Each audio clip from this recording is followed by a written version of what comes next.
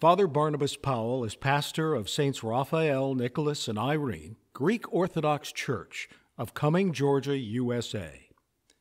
Here's Father Barnabas with Sunday's homily. The power of the resurrection of Jesus Christ is embedded in the central reality of what it means to be Christian. The fact of the matter is, the resurrection of Jesus Christ, the physical, bodily resurrection of Jesus Christ, the conquering of mortality, is the central reason to be a Christian.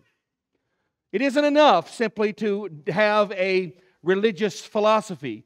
Christianity is not just one of many religious philosophies.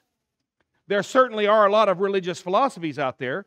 We have a very prominent secular religious philosophy that is prominent in our day today. We've seen all kinds of stuff talked about in religious terms in our society today. But Christianity is not one of many religious philosophies. Christianity is the declaration that physical death is no longer the master of human existence. Period. Full stop. End of discussion. There is no other reason to be Christian than the resurrection of Jesus Christ.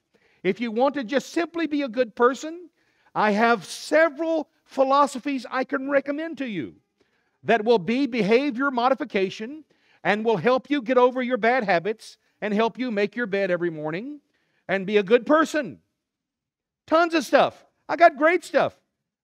Join the Rotary. Great club. Join the Rotary Club. Have you ever, the Rotary Club have these wonderful 3 tests of things that are true. It's absolutely fantastic. I recommend them highly to you. If you just want to be a better human being, tons of stuff will help you. But if you want to live in a way that actually presses out the implication that death is no longer a problem for humans, there is only one pathway for you.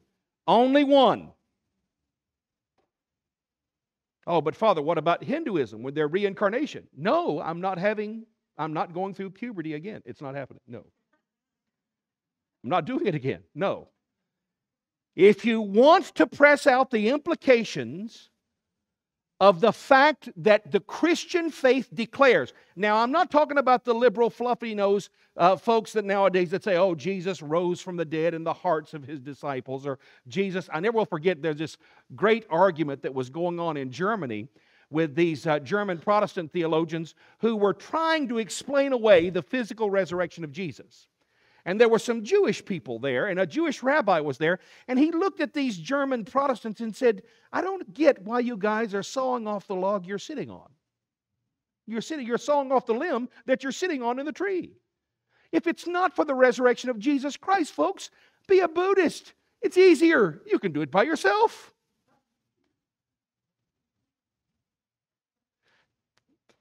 I'm just trying to be honest with you, because the whole point of this 40 days of celebration, every Sunday of this 40 days of celebration, is trying to talk to you about the implications of the physical, bodily resurrection of Jesus Christ. If Christ has destroyed death, brothers and sisters, what in heaven's name can harm you? If you don't have to be afraid of dying anymore, what does the devil have to hold over you? If this is true, folks, you can actually be free. The first Sunday after the resurrection, we talked about freedom from doubt. What do you do when you doubt? Last Sunday, we talked about the freedom from timidity, where you don't have to be timid anymore. You don't have to be reserved anymore. You can actually declare with boldness. Jesus Christ is risen from the dead. He's the Lord. Oh, but Father, if we say that nowadays, we may offend someone. Man, I really hate that. That old fellow one time told me, he said, you unhappy? Yeah, well, scratch right here. There's a glad place right here. You can scratch that and you'll feel better. This isn't about, folks, being happy or sad. And you've heard me 1,000 times say over and over again, if the point of your life is to be happy, then you are of all men most miserable. Because if happiness is your goal, then everything external to you has power over you. If somebody cuts you off in traffic, you're not happy anymore. If you don't get along with somebody, you're not happy anymore. I don't want to be married to this person anymore. They don't make me happy. Well, tough, guys. Suck it up, buttercup. Jesus Christ is risen from the dead. Oh, but I don't want to be miserable. Well, you're not going to be miserable forever. The very joy of the Christian faith is that embedded in every misery is its own destruction. Embedded in every sadness, embedded in every tear, and embedded in every problem, in every difficulty, in every struggle is the DNA of its demise. Jesus Christ is risen from the dead. What can happen to you now?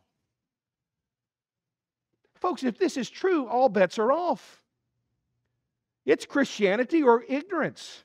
That's it. That's it. It's Christianity or death.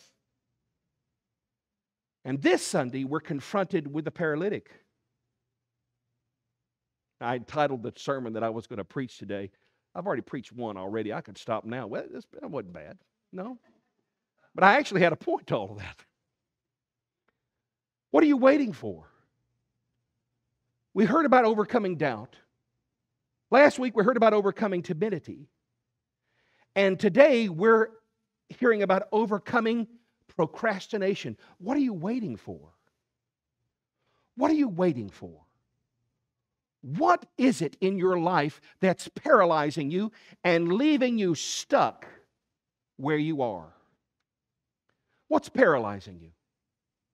What's got a grip on you where you continue revisiting the same spot in your life over and over again? Let me make this a little less personal, okay? Or maybe make it a little bit more personal. You know what's really gripping me and making me paralyzed? There are several things in my life that's gripping me and making me paralyzed, and I keep revisiting the same spot over and over again in my life. I want to be free from that. The resurrection of Jesus Christ offers you the path out of being enslaved to the procrastination of what are you waiting for? What are you waiting for in actually doing what you know you should be doing? What are you waiting for? What are you waiting for when you know what would make you better? What would make you happier? Did you know, I never will forget the first time when I was in seminary the first time around, I did my minor in pastoral counseling. And one of our therapists that were coming in doing our teaching was teaching us how to do therapy. And she was talking to us and she said, you know what we therapists do? And I said, well, you tell people what to do. He said, oh, she said, oh, no. They come to us knowing what they ought to do. We help them articulate it and make a path to get there. You see, the truth is, dear ones, most of us know what we ought to do. Most of us know what choices we ought to make. Most of us know what path we ought to take. Most of us know the right way to do something. It's really not that complicated. That's what's so frustrating about it. If it were, it's not complicated. It's not easy, but it's not complicated. And so the purpose of the therapist is to help you articulate and build a plan toward doing what you already know you ought to. So what's stopping you? What's paralyzing you today? If you knew you couldn't be killed, what kind of life would you live? If you knew you could dare to reach the potential that you were created for, who would you be? If you had a vision who you were made to be in the first place, do you have the courage to reach for it? The resurrection of Jesus Christ, the bodily destruction of mortality in the person of Jesus Christ, offers you and me this morning, today, the path out of paralysis and towards the freedom you were created for in the first place. So the question becomes, what are you waiting for? What excuse are you using? Oh, I don't have a man to put me in the pool when it's troubled. And then when I do start moving into the water, wait a second, I thought you said you didn't have anybody to put you in the pool, and now you're talking about moving toward the pool? Come on, boy. Something stinks here. Jesus finally gets to the point, and when he asks him, he says, do you want to be healed? Do you? Do you want to be free? Do you actually want to be the man or the woman that God has created you to be? Do you want to reach that potential? Then folks, lay aside the excuses and believe that Jesus Christ is risen from the dead, and you will be empowered to become that person. That's the promise of the resurrection. That's the reason to be Christian. That's why I'm Orthodox. It's why. This is the medicine that makes a man or a woman an eternal person. And this faith sets us free from the power of procrastination to keep us enslaved to the rhythm of death. On this Sunday of the Paralytic, it's time to get moving. Now let me warn you ahead of time. When you start down this path, when you pick up your pallet and walk, when you actually dare to believe you can be freed from your paralysis, you're going to have tons of people around you saying, who told you could do that? Who said, what are you doing here? Don't you know it's the Sabbath? You ain't supposed to be carrying your mat on the Sabbath. You're breaking the rules. Brothers and sisters, don't let the naysayers in your life keep you convinced you have to stick and stay paralyzed. They don't. They don't get to tell you that. Jesus Christ is risen from the dead. You're free. Act like it. Amen. You can follow Father Barnabas on YouTube or on our church website at stsrni.org.